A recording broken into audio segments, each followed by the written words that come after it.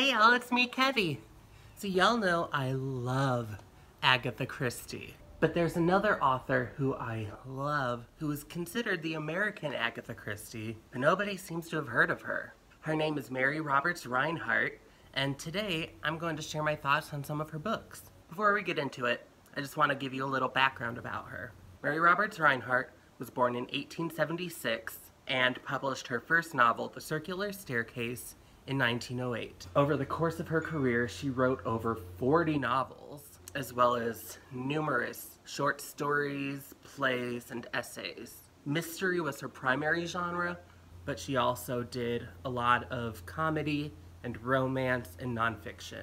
Rinehart is considered to be the source of the phrase, "the butler did it," and she invented the "had I but known" style of mystery writing. Also, her novel, The Circular Staircase, was adapted into a play called The Bat, and the titular Bat character was the inspiration for Batman. So yeah, Mary Roberts Rinehart's legacy is huge.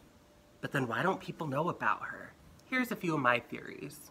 Sir Arthur Conan Doyle's legacy is built upon his famous detective Sherlock Holmes. Agatha Christie's best known for her sleuths Hercule Poirot and Miss Jane Marple. It seems like having a recurring character for your audience to connect with and grow attached to really help them stay culturally relevant as long as they have.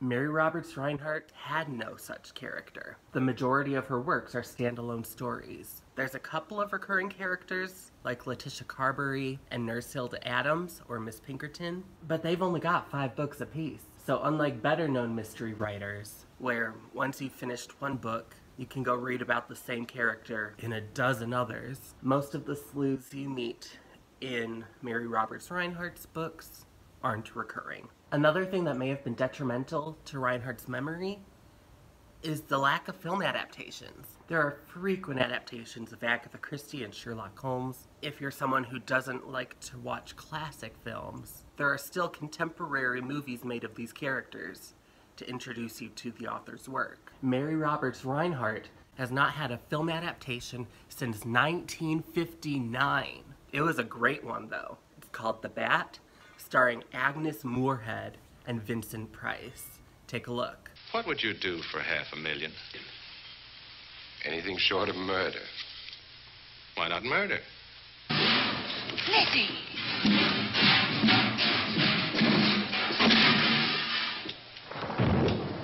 And that, I suppose, is the cat dropping its dentures.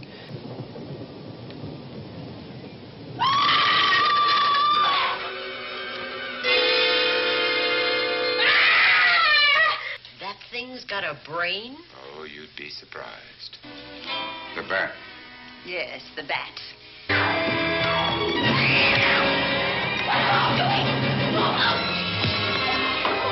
Miss Cornelia! Yes, Lizzie. I'm here.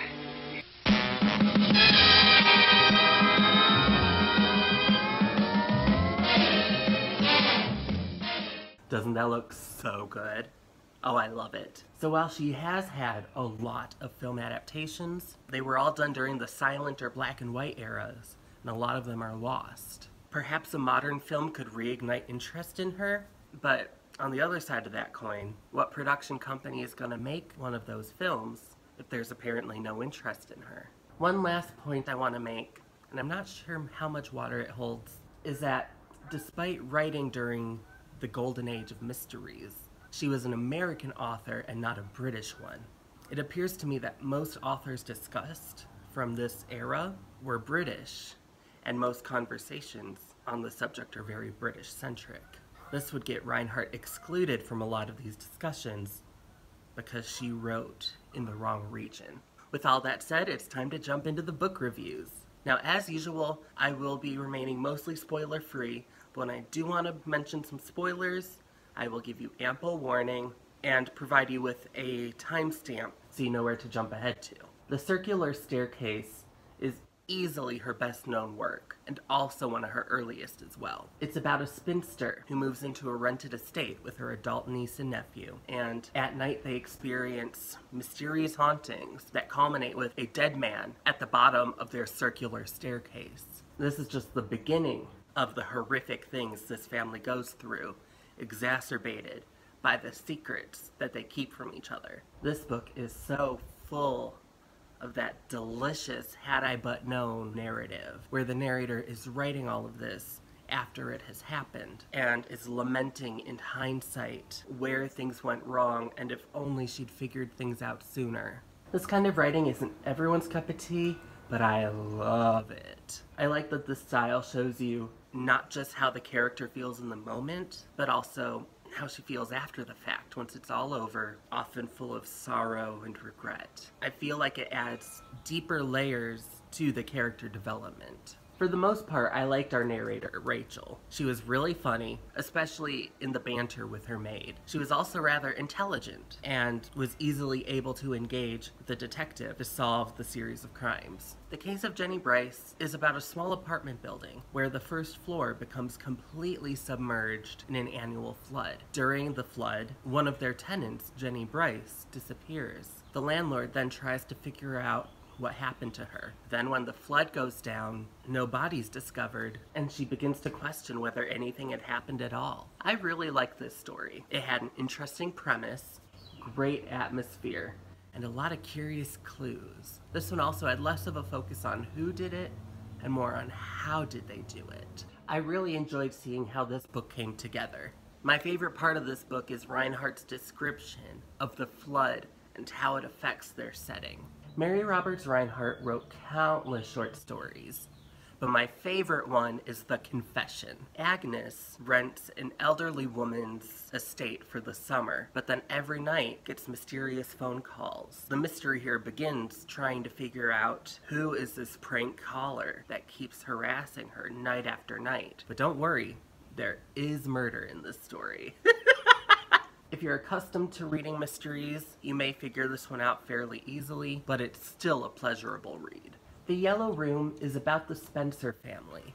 Carol Spencer is preparing their summer home for her brother who just came home on leave when she finds a burnt corpse in their linen closet. Even though they've just arrived, everyone in the family is a suspect. This was a great read. I had suspicions about who I thought it was, and while I was partly right, Rinehart still managed to surprise me. There were so many questions that needed to be answered. Who was the dead woman? Where did she die? Where did her clothes go? And why had she been staying at the Spencer estate in their Yellow Room? The solution is a little bit convoluted, but it gets the job done in a satisfying manner. By the way, do you like this lip gloss? Oh, it is so pretty. This lip gloss is called Profanity by Profanity Cosmetics. I've just been added to their PR team, which means if you use my discount code CEVVIE10 at checkout, you will get 10% off of your order. Yay! The Door was a different reading experience for me because I went into it knowing who done it. My engagement with this read then was instead focused on trying to figure out the why and the how. The Door is about Elizabeth Bell, who lives alone, apart from her niece Judy, who's visiting, and of course, her staff. One night, her family nurse goes for a walk and never returns. This kicks off a tumultuous series of events that leaves several dead. I enjoyed reading this one. It did take a while to get through, but I really liked the characters and their relationships. Even though I knew who'd done it, I couldn't figure out how it all went together until the very end. Spoilers in 5, 4, 3, 2, 1. This is the book where the butler did it came from. The quote isn't directly in the book, but it is from here that that phrase originates. The titular door doesn't show up until the very end of the book, when they return to the hotel where the deceased Howard Summers wrote his second will. The lawyer notices that the bedroom door appears to have moved. From that, they're able to conclude that the second will wasn't written in Howard's room, but his son Walter's, and that this second will was fraudulent. The way they handled this reveal is curious to me. The detective spent 2 chapters explaining who did it and how, but didn't use the person's name. Instead, he gave a fake name for the person. Allegedly, this was so that it would be easier for Liz Bell to hear and understand. Then on the very last page, the detective makes an allusion to who it is. Liz Bell makes that connection, and faints. The end.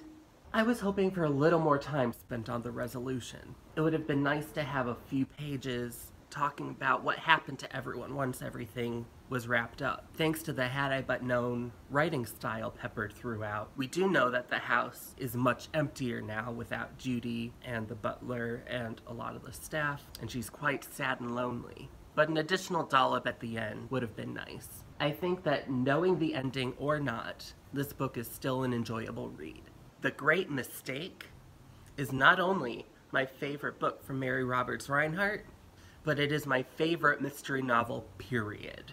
Rinehart does an impeccable job establishing the setting and takes her time introducing us to these characters and getting us really invested before all the murders start. The Great Mistake is told from the perspective of Pat Abbott, who is the secretary to Maud Wainwright, who lives at the Cloisters. She lives there with her son Tony. Maud was the queen of high society in her town until disaster struck on her estate, and Pat has to figure out who is behind it in order to save this family she's grown so attached to. One of my favorite things about this book is that there's this question always looming over it.